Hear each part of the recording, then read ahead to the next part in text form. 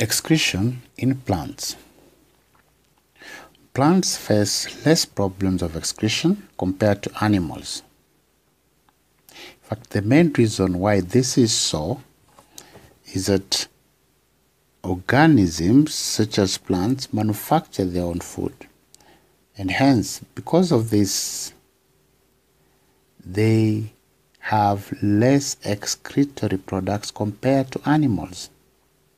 In fact, for this reason, plants have not evolved complex organs of excretion for the following reasons. 1. Since they make their own food, they make just the right type of food and amount of food, hence they rarely accumulate in excess that would require elimination, unlike animals that consume already manufactured food, part of which is not required and so must be eliminated. The second reason why plants do not have a serious problem of excretion is that the food manufactured and assimilated by these plants produce very little toxic wastes, such as the nitrogenous waste, like ammonia. In animals, since they consume already made food, in the process of processing this food, they produce toxic waste like ammonia, which must be eliminated very quickly. A third reason is that plants are able to recycle most of their metabolic waste, such as carbon dioxide and water from respiration. Carbon dioxide and water from respiration is recycled and reused in photosynthesis, while oxygen from photosynthesis is recycled and reused in respiration. Fourth reason, plants are less active because since they make their own food, they don't have to move around looking for food. So they're less active, hence they have a lower rate of metabolism and hence lower rate of waste production. 5. Most of the waste products of plants are gaseous, which easily diffuse out of their bodies through stomata and lenticels. So if it is, for example, carbon dioxide or oxygen, these are gases in nature and they just diffuse out through the stomata and even the lenticels in the stem. So they do not need elaborate structures or organs of excretion. And 6, some plants are able to store wastes in non-toxic form. That is, plants are able to store waste products in non-toxic forms in body parts which later drop off.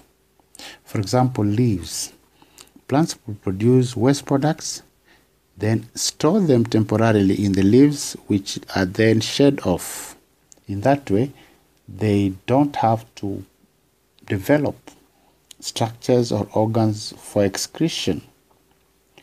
Other than leaves, the other organs and parts that are used to remove unwanted products in this manner include flowers, fruits, and barks, the barks that are found in the stem. Now, the substances that are stored and later removed in this manner include tannins, resins, organic salts such as calcium oxalate,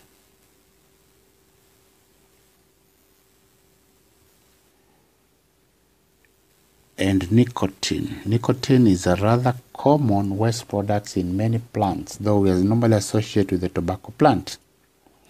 Now, however, plants still have a need to excrete their metabolic wastes and have evolved various methods to do this. Despite the foregoing reasons we have given why they do not have elaborate structures for excretion, they still have a need for excretion, only that in comparative terms, compared to animals, the need is less, much less. but nevertheless, they still have a need to excrete metabolic waste. And to do that, they use the following methods. One is diffusion. This involves removal of gaseous waste such as carbon dioxide and oxygen, usually through the leaves. The leaves have numerous stomata. If you look at the internal structure of the leaf, you can see the stomata, which in most plants are usually located in the lower epidermis. So gaseous carbon dioxide gets in, then oxygen, which is a waste product of photosynthesis, will be removed. Or if it is in the absence of photosynthesis, carbon dioxide, which is a waste product, is then removed through the stomata or even through the cuticle and the epidermis. So diffusion is mainly for the removal of gaseous waste substances. Transpiration is also a special type of excretion in which excess water in vapor form is removed from the plant, mainly through the stomata. Then there is guttation. Guttation is the removal of excess water in liquid form through specialized openings called hydrathodes. So in the margins of the leaves of certain plants, there are special pores known as hydrathodes through which water in liquid form oozes out. In some plants, these hydrathodes are located in the stem, and such plants usually are found in habitats in which there is very high humidity, such that transpiration alone is not enough to get rid of excess water. So there must be other means through which the excess water, though in liquid form, is removed through these specialized openings known as hydrathodes. So the liquid water may contain dissolved mineral salts. So it's not just pure water that is being removed in this manner. This water may contain mineral salts that are unwanted by the plant. A fourth method is known as exudation. And exudation is the slow release of wastes in fluid form from openings either on the epidermis or from injured parts of the stem. This liquid waste is normally thick and viscous, and depending on the type of the plant, they come in various names. Latex is produced in certain plants. Certain monocotyledonous plants, euphorbia plant, do produce latex. And then you have rubber, resin, or gum produced from certain plants, especially through the stem.